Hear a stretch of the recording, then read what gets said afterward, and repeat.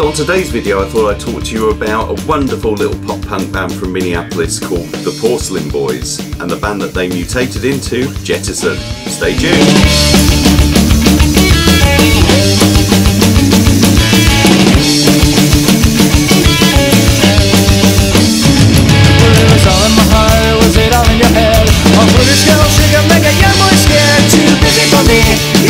Somewhere else,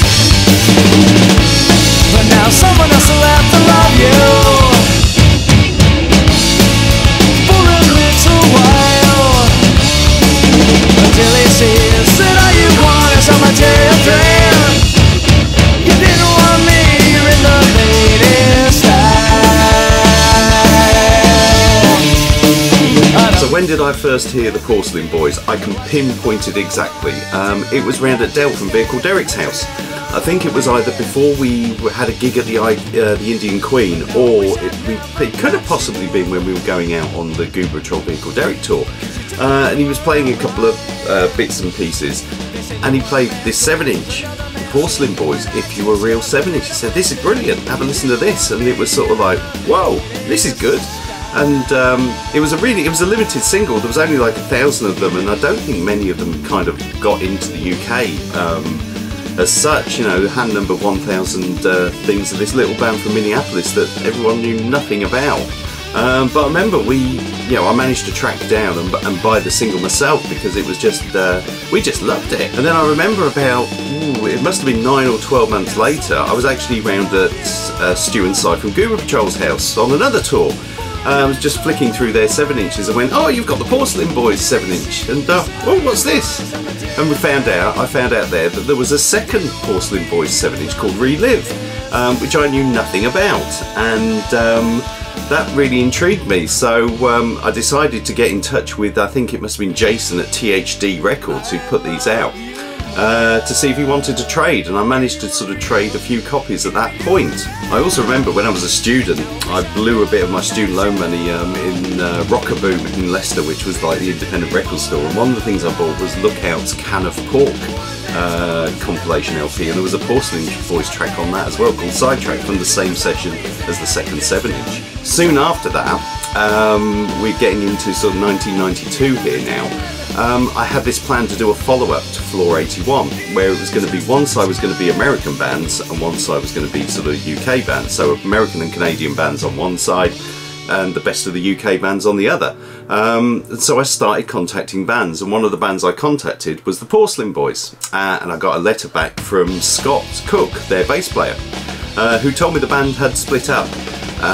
But you know, he could send me sort of like some stuff, and he sent me this wonderful sort of cassette tape which had everything they recorded, and I was really intrigued because I discovered that obviously Relive was a 2-song 7-inch, but they'd recorded 8 songs in that session, and I particularly liked the last song on the tape, which was called The Last, and so I asked whether that could go on this forthcoming comp that I was planning, and so they sent me the DAT tape of the track Porcelain Boys Last. So I've still got it now. So of course, if you've seen other videos, you'll know that that second comp LP never happened, and it actually involved, the little known fact for this video is, I got the badge of shame. Yes, one of the bands on that comp sent a letter to Maximum Rock and Roll about me, because they paid out to do this DAT tape and not heard back from me, even though I'd never had a letter back from them sort of after they'd sent the DAT tape to chase me. So if you're a member of Toast from Greensville, South Carolina, who were due to be on that thing, I've still got your DAT tape here, and if you want to get in touch with me, I'll send it back to you, okay? So yeah, that was my my badge of shame, was having a letter written about you in Maximum Rock and Roll. So not my proudest moment, but you know, I digress. Let's get back to the Porcelain Boys. So for years I used to play this Porcelain Boys cassette that Scott sent me. Look, it's a C100, 100-minute long cassette, you know, posh stuff, and I played it to death for years. It had also their first 4-track demo, the Fetish for Female demo that they did before the 7-inch in July '89. It says here, then you got the If You Were Real 7-inch, which they recorded in November '89, And then the final 8 songs, which 2 songs were put on that last 7-inch, which was recorded in August 1990, it says to here. So obviously the years intervened, and when I restarted the label in 1999, I soon discovered, I thought, well, I'll try and track them down. Maybe a Porcelain Boys sort of release on Boss Tuneage might be a good idea. Yeah, why I didn't think at the time I could put the 7-inch and the 8 songs together as an album, but instead decided to do 5 for nothing. Who knows what was going in my little tiny naive young brain at that point. Yeah, so I think I managed to track down Scott on the internet somehow, and got in touch with him, and he sent me an email to say, oh yeah, we actually reformed the Porcelain Boys, and we did a record on Popkid a couple of years ago called Awhile, and it was like, Popkid, is that the same label that did Gan's 7-inch Blink? Because obviously I knew Gan, and you know, I know they'd done a 7-inch on Popkid. So I managed to track down Alan from Popkid as well and said, look, yeah, can I get some copies of this? You know, I'm starting the label up, and you know, perhaps we could trade or what have you. And so things sort of developed and progressed between myself and Scott and Alan at Popkid.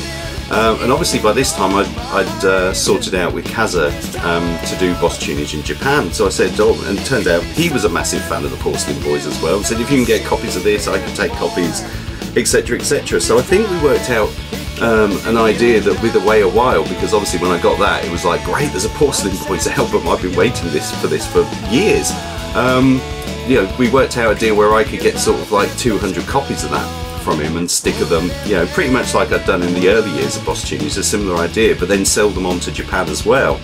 And they started to say they were going to be doing a new album that was sort of in the works, but they changed the band name, and they were now called Jettison. I think Jason Knudsen, who played drums on the Awhile album, had been replaced by a guy called Nick Larson. So it was still Eric and Scott from the original lineup. Tom Spence, who was the in the first lineup of the Porcelain Boys, had sort of left when they reformed.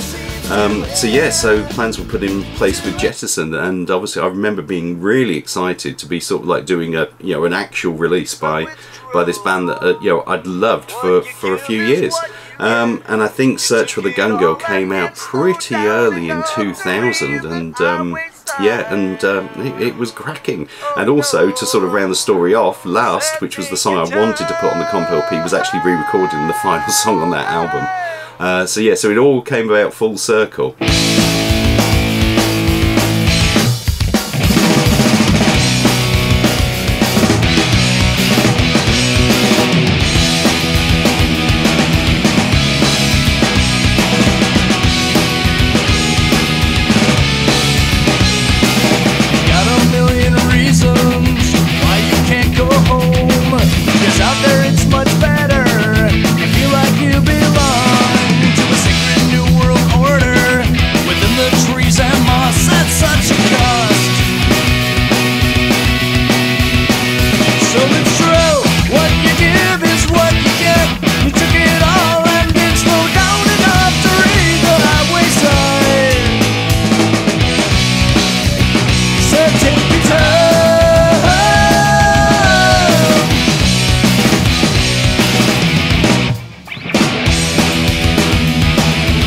I don't think Jettison sort of carried on very far past releasing that CD from memory, and I did lose touch with Scott. I haven't heard from him in years.